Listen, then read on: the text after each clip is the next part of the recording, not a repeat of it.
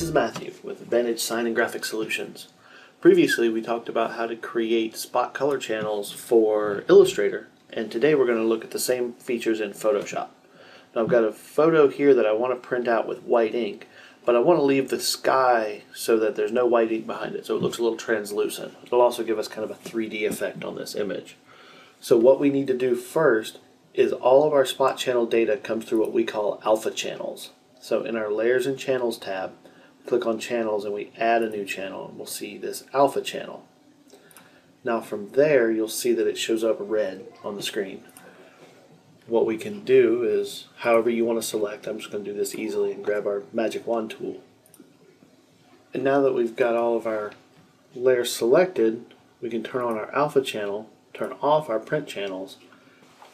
I'm going to make sure that my background layer is white, and once that's selected I can go to Fill on my selected area and fill it white or fill background color.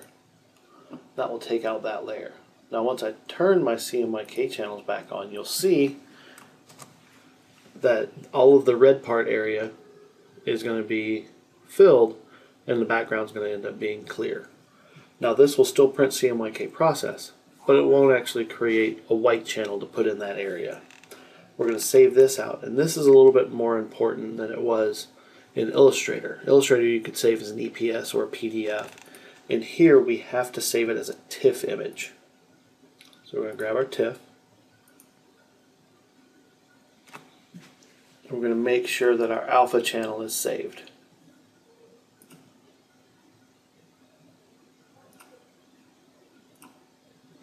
And now that our file is saved, we can open it again in Onyx or Caldera or whatever RIP software you're using. Now that we've got Onyx open, we're going to make sure that we've got our same 5-color printer or a white channel printer or spot channel printer. And we're going to make sure that the media profile that we've got selected also has a white layer or a spot layer in it. And we're just going to open up our file. Now if you've watched our tutorial on running spot channels out of Illustrator, this will look really familiar. We can always go into our color correction tab and pull down the white channel to make sure that there's color data behind our alpha channel there.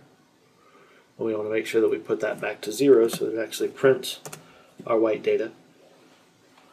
And if everything looks the way it's supposed to here, we simply go to our Submit.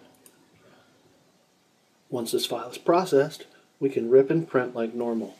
Hope this has been helpful, and we'll see you next time.